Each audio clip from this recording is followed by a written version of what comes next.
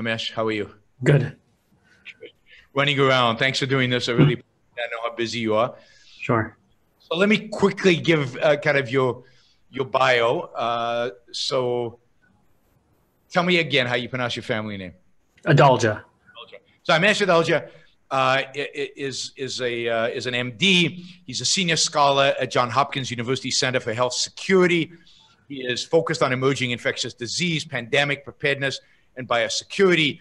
I mean, you can read his bio at the Center for Health Security.org. Just put Amesh Adalja in the internet and you'll get a ton of stuff. He comments on issues related to infectious disease on Fox and many other news outlets.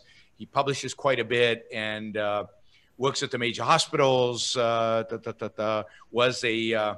Is still affiliated with the medical school at the University of Pittsburgh. Yes, yeah. School of Medicine. And so I'm not going to read the whole bio, but it's extensive. So I cannot think of anybody, in a better position to talk about what's going on with the coronavirus than Amesh. So thanks again for joining us. Sure. So maybe let's start at the beginning. Where did this virus come from, and kind of how was it discovered? So this virus appeared in late in December, and it started in a cluster of patients that had been to a seafood market in Wuhan, and they had unexplained pneumonia, and they were tested for the usual suspects, and everything came out negative. And because of the history of SARS, which we can get into, they're very aggressive in China with trying to explain undefined pneumonias. And what they found was a novel coronavirus. And coronaviruses are viruses that we've known for quite a long time. There are 4 of them that circulate and cause the common cold. And then there are 2 that are really severe, SARS and MERS. And they found a novel coronavirus, and that set off a lot of alarm bells because people thought, could this be the next SARS? And based on the experience that China had with SARS in 2003, where they covered up cases, where there was an outbreak that kind of went undetected and really surprised the world and then spread around the world and caused 8,000 cases and 800 deaths and led to tens of billions of dollars of economic losses, China got very aggressive and really started to clamp down on this outbreak and be very aggressive with their measures there. And now we've seen cases that have appeared in other countries. We've seen travel bans initiated. But one thing that's important to remember is that coronaviruses cause a spectrum of illness. And when you start an outbreak, you're going to find the most severe cases first. And now we're coming to learn that there are a lot more mildly symptomatic cases, even asymptomatic cases, people who are infected with no symptoms. And this is behaving. Whoops. We lost you there. Anything like SARS. Okay, so we lost you a little bit. Maybe I don't know if you have how your internet connection is there, but we lost you for a second there. So let's go back. Let's talk a little bit about SARS, because so do we know where the virus came from? Let's start with that. Is it animal transmitted? Was it from seafood? I mean, there are a lot of conspiracy theories out there. I'm sure you're probably familiar with them. There's one that they stole it from the Chinese stole the virus from Canada. There's one that it comes from a lab in Wuhan province that does biological warfare. Say a little bit about what we know about where the virus comes from and where this class of viruses come from and how it appears in humans. So all the coronaviruses circulate in bats. That's the home for these coronaviruses. And what can happen is bats can spill that virus into other animals. So that happened during SARS when it spilled into civet cats, which then were consumed, and that started the outbreak. So we know that this came from an animal. We don't know which animal, but ultimately it came from bats. And that's where this virus originated. But then it had the capacity to spread between humans. So right now it's not being spread because of animal to human. It's all human to human right now. So it's become less important from a public health standpoint to understand which animal it came from, but more of it's a virological curiosity trying to understand where it came from. And now this is spreading efficiently from human to human. And it's no surprise that it came from bats in an animal, because that's what coronaviruses do. That's what happened with SARS, and Middle East respiratory syndrome as well went from bats to camels. And that's also causing an outbreak in the Arabian Peninsula currently. Oh. So what happened with SARS? So, I mean, I vaguely remember there was a lot of panic. There was a lot of stress. As you said, the Chinese tried to cover it up. And then I think once people discovered that, there was a lot of panic about it. How dangerous was SARS, and then how was it brought under control in the end? So SARS infected about 8,000 people in several different countries, mostly in Asia and then in Canada. It killed about 800 people, so it had about a 10% case fatality rate. There were a handful of cases in the United States in the single digits. But what was significant about SARS was this is the first time we saw a coronavirus do this. And it got people very nervous about what coronaviruses could do. And it was really the actions that governments took in terms of travel restrictions, trade bans, that actually magnified the impact of this virus. Because they say, you know, tens of billions of dollars of losses and airports are barren and empty. And it was really a virus that only killed 800 people. And after SARS, that's when this whole WHO governance type of thing came about with the international health regulations, because they were so worried about countries taking the wrong actions in response to an outbreak, including travel bans and economic restrictions, that it would make the outbreak much worse. And that's why the WHO has come out against travel bans. But SARS was really a human factor outbreak. It was and it spread mostly because people, first the animal exposure, and then it relied on healthcare workers where there wasn't proper infection control in certain hospitals. And then this phenomenon called super spreaders, people who were kind of like typhoid Mary types, who spread it more disproportionately to people. And that's how SARS spread. And once we understood how to treat it in the hospital safely, and we understood this idea that there are certain people that are super spreaders, we were able to control it pretty quickly. And it basically went away after people stopped consuming that animal, and it's basically vanished from the earth for the most part. So why do you say that travel bans made it worse? I mean, clearly they would make it worse economically, but did they not help to contain it geographically? No, because if you have a respiratory virus that can be spread from person to person, it's going to have a spectrum of illness. There are going to be people that have mild illness. Some people are going to be incubating this virus, and the travel bans are not going to capture those people. And what it's going to end up doing is diverting the resources of public health authorities to dealing with travel screening, travel ban, monitoring those people, rather than actually fortifying your healthcare system in order to get ready for these types of outbreaks occurring in your country. It also makes it much harder to get resources into those countries, because now you've made it logistically very difficult to get into the outbreak zone. And then it creates stigmatization, and then it causes more economic losses to that country, which makes it even harder for that to fight. So there are not really any good criteria for when a travel ban actually works. And it's basically been a debunked type of thing. But and we have this conversation with every outbreak: Ebola, H1N1, Zika, all of these things. And all the public health and infectious disease authorities all say this has all been disproven long, long ago. But every time politicians jump to it because it's the easiest thing for them to do to satisfy people who think this is them doing something. So they're going to be tough, and it ends up backfiring usually. So tell us a little bit about, the danger of this coronavirus. How deadly is it? Who's actually dying from it? I've heard that pretty much only old people are actually dying, or young people, I guess, people with challenged immune systems, that it's not as deadly as maybe some are claiming. And how easily is it transmitted? So the severity was a big question, and that's what drove all the panic, because we didn't know. We were hearing about the sickest cases first. And as we learn more, we're seeing that this case fatality rate is dropping. Now, if you try to do the raw calculation based on Chinese numbers that are being released by their health department, you get about a 2%. But that doesn't account for the fact that they're not testing people who aren't needing hospitalization. So there is a big denominator that we're missing. In all the cases outside of China, none of them have been fatal. All the cases in the United States are mild. So I do think you're going to see this case fatality rate drop much lower than 1%. And this is going to be basically clustered in those who are elderly, those who have other medical conditions. And I think it's going to be a burden for hospitals and healthcare systems to deal with the cases, because they're going to get inundated with a lot of cases coming in, just like we do in flu season. But I don't think this is going to be it's going to probably be it will qualify as a pandemic, but it's not going to be a very severe pandemic, because the fatality rate is much less than what we're seeing now. And we'll get a picture of that in more time. I do think that it is transmitting efficiently from human to human. We are seeing some cases. We have one case of human to human transmission in the United States from a a wife to a husband. And we have seen in other European countries this has occurred, predominantly a pretty interesting case in Germany where a traveler infected several people kind of in a business setting. So it does seem to be transmitting more efficiently than SARS did.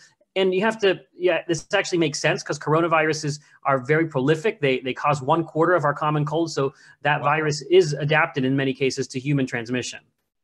So it sounds like there's nothing really overly scary here that, you know, people, I mean, so I read somewhere people die of regular flu at, you know, numbers far greater than what is happening with the coronavirus. And yet people are panicking. Is there any, and politicians in particular, is there any justification?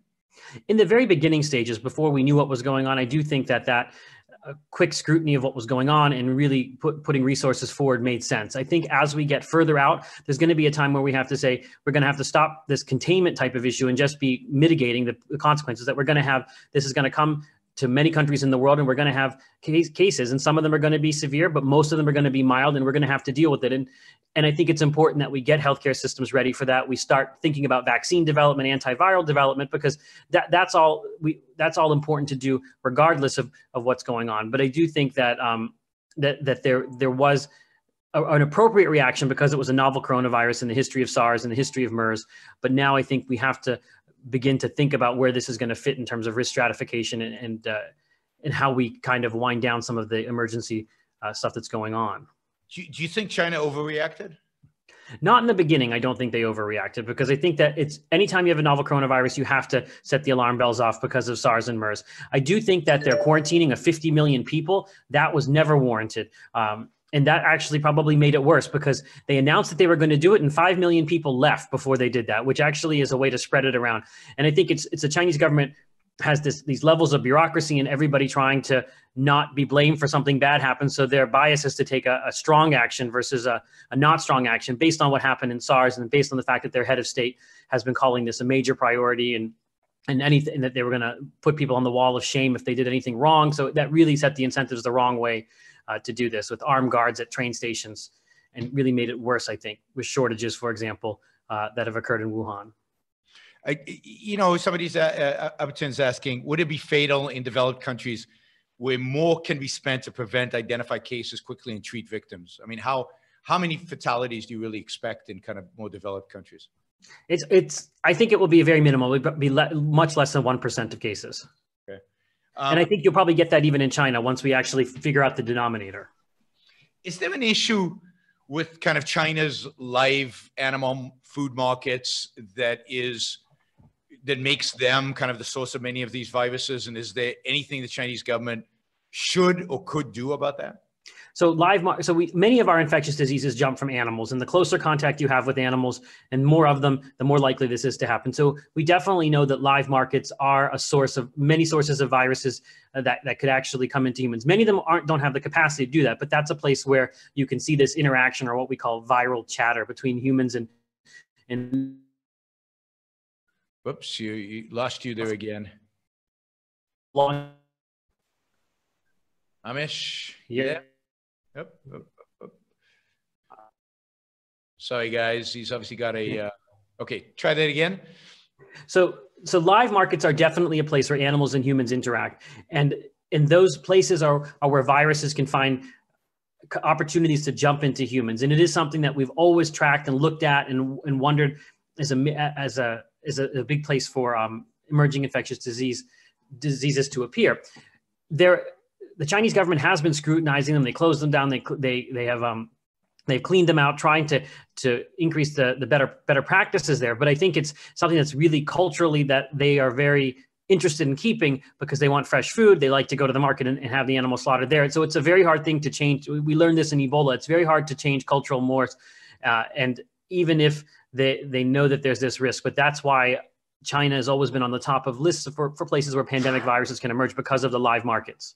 Yeah, I don't know if I ever told you the story of going to a restaurant in Guilin, China. This is probably 2004, 2005. And my wife and I, in Guilin, China, which is a tourist area, but a tourist area mostly for Chinese. So there are very few American tourists, and so they don't speak much English or at all. And we go into a restaurant. Of course, there are no menus in English. There are no knives and forks. So we're trying to communicate what we want to eat. And finally, I think I drew a fish on the tablecloth and they figured, okay, fish is good. So she literally says, okay, come with me. I go, what? She takes me outside the restaurant.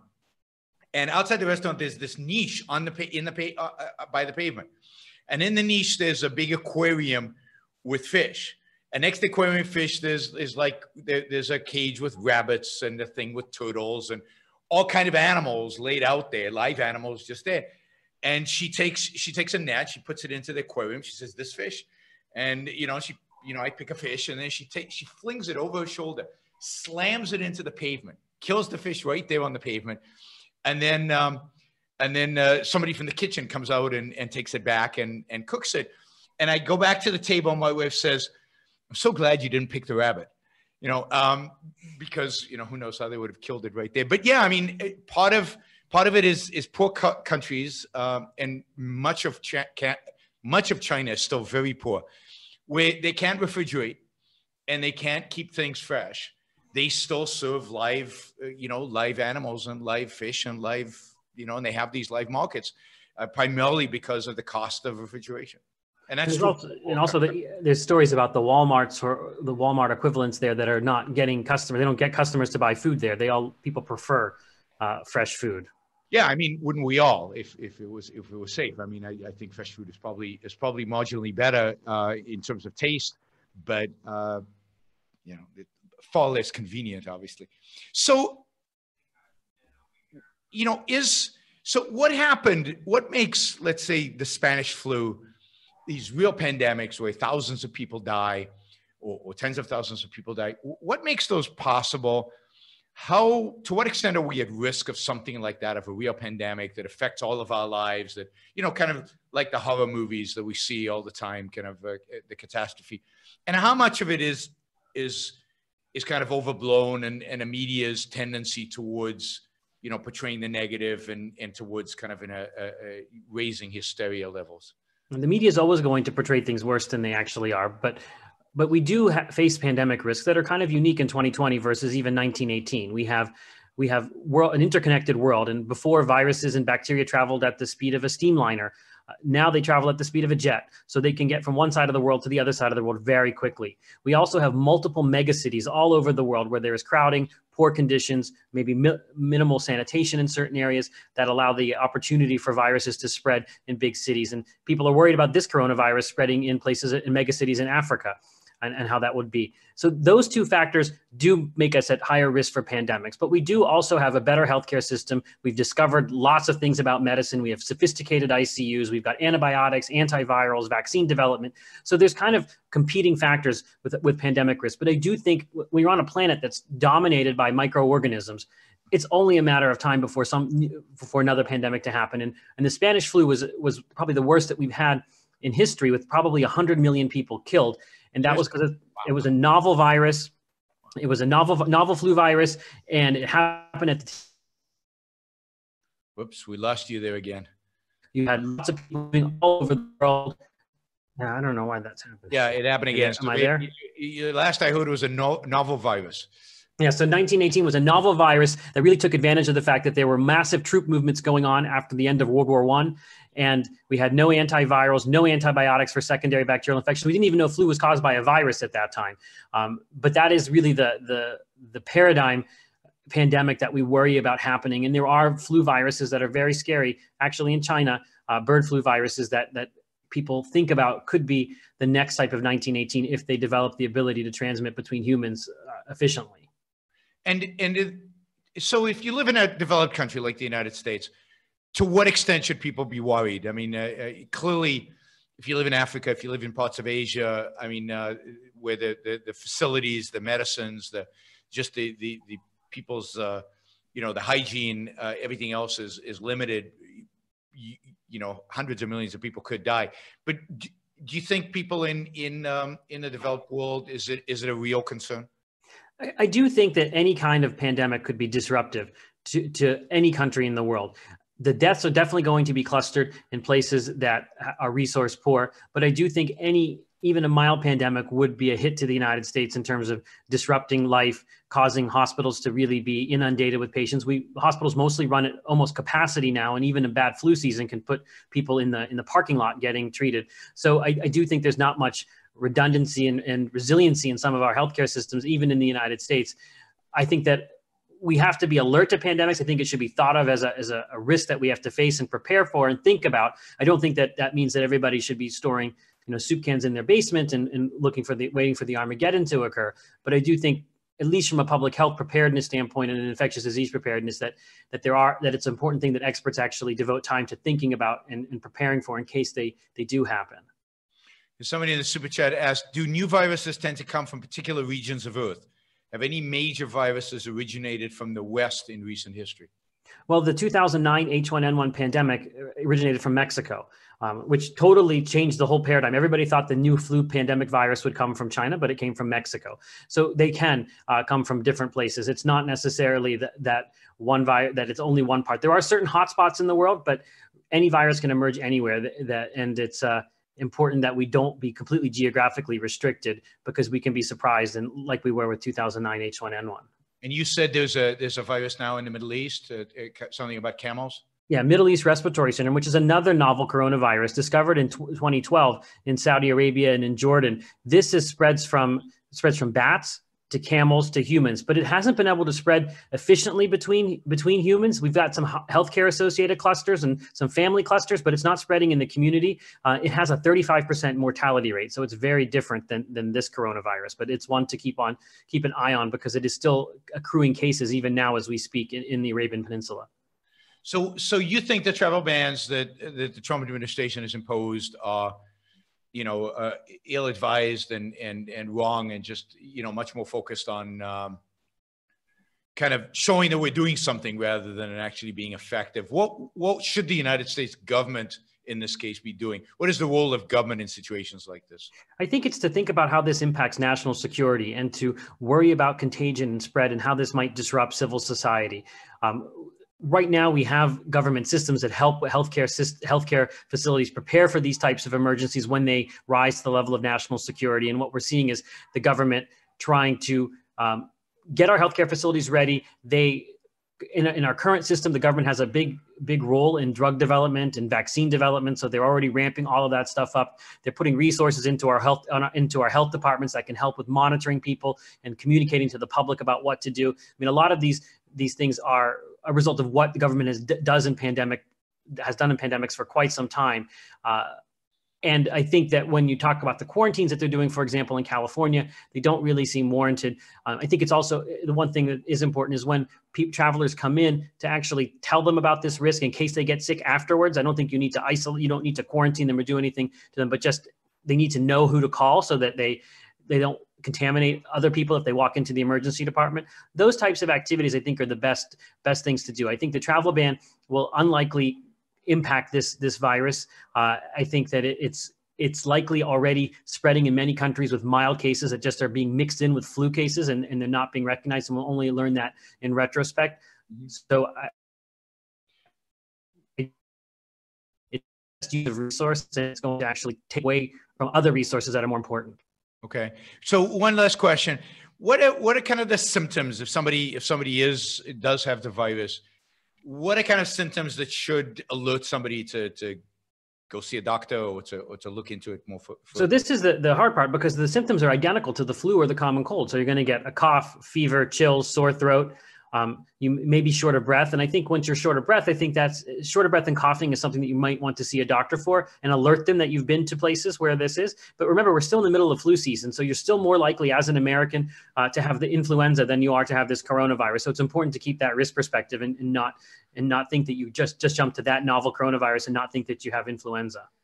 Okay, Jennifer has one more question. As people get cleaner and eat better in different parts of the world, I guess, does this make for better resistance to any new virus?